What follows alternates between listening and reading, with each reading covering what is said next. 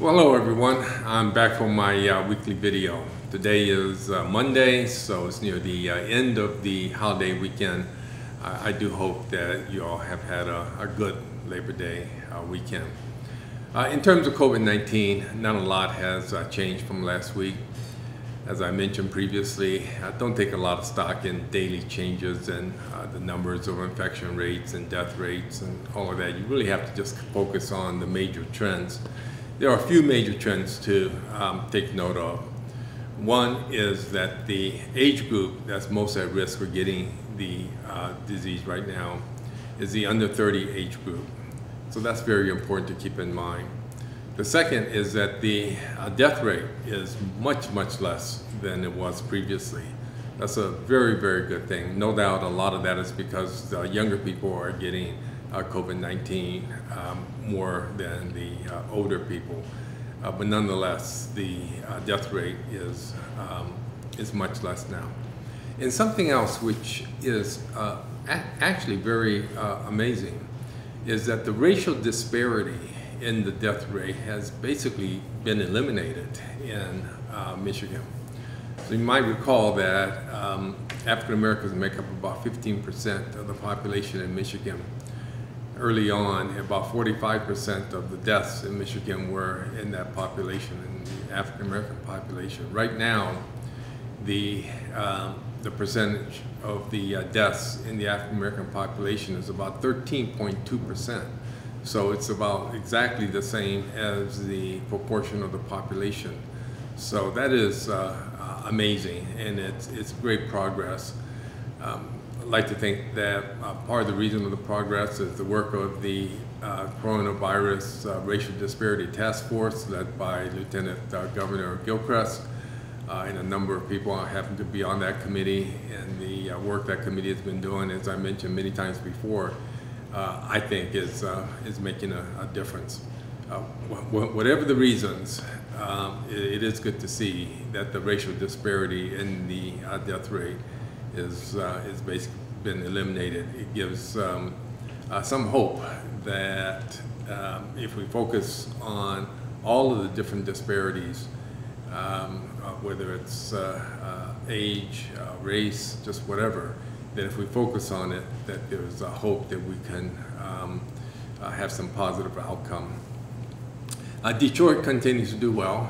Wayne County itself has got quite a few cases relative to some of the other counties, but Detroit proper continues to do well with low % positivity and low number of cases as well as deaths. So that's a good thing.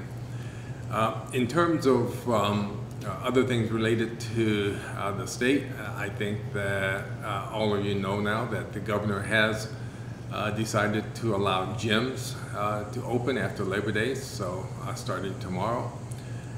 That means that our gym, the Harris Fitness Center, will also be open.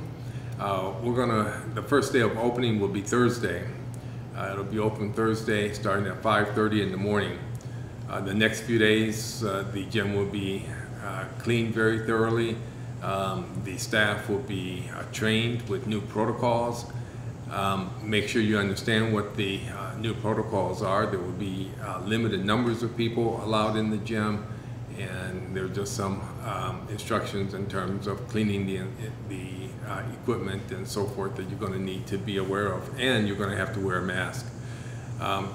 I think that the students are going to really welcome this. A couple of times when I was walking around the campus, I saw students coming to the fitness center and seeing that it was closed, just working out right outside the door there on the concrete. So many students are motivated to want to work out and get some exercise in, which is a great thing. And now they'll be able to do so starting Thursday. I'll certainly be there, so 5:30 Thursday. See you there. Classes started last week. Got some great news. We were anticipating a large freshman class. It looks like that is the case. Census is not till later this week, but as of Friday, and which which I'm pretty sure will continue on through census. That historically, this last week there's not a lot of change. We will have the largest freshman class in the history of the university. We will also have the largest African American numbers of African American in the freshman class in over a decade, and the largest numbers of Hispanics in this class since we have good records, which would be about 2005. We have dashboards that go back to 2005, and looking all the way back to 2005, this will be the largest class of Hispanics also. So those are all good things. We're looking forward to welcoming this class, and this is great. I just hope that everybody continues to be safe, continues to do the things that's important to protect each other. Let's move on then to my book review. I did finish the Leadership in Tumultuous Times that I mentioned that I was reading before. Just to recap, it profiled 4 leaders, 4 presidents, Abraham Lincoln, both Roosevelts, Teddy Roosevelt and Franklin Roosevelt, and Lyndon Johnson.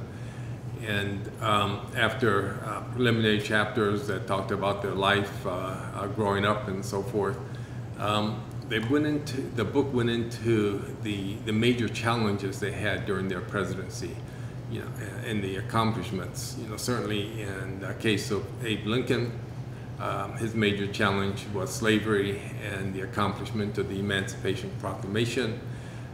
With Teddy Roosevelt, he dealt with a major coal strike that was crippling the United States. And going into the winter months, it would have just been catastrophic had this not been settled. And his crisis management was on display. With Franklin Delano Roosevelt, he became president during the Depression, and there was a situation with people not having trust in the banks, the possibility of banks closing, and Franklin Roosevelt was a very trusting kind of person. His fireside chats restored faith in the American people.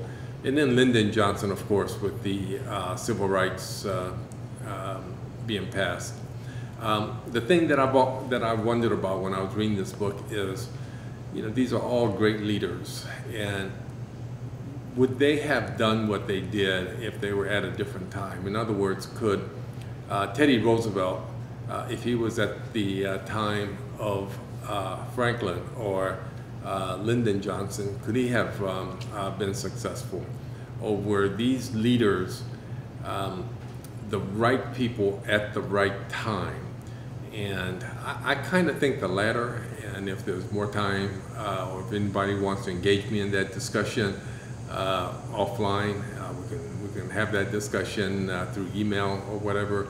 But I just think in the case, for example, of Lyndon Johnson, that he was uniquely situated to be able to pass the civil rights legislation. And I'm not even sure if John Kennedy had lived, whether he would have been able to do it. Johnson was uniquely qualified because of his knowledge of the Congress and his personality. What made Johnson not a great president overall is his foreign policy, particularly Vietnam, but he was amazing when it came to domestic policy. The only thing about this book I'll say is that it wasn't light reading. So I decided that I'm going to do some light reading now, and I picked up a historical novel called Manhattan Beach, which I'm reading.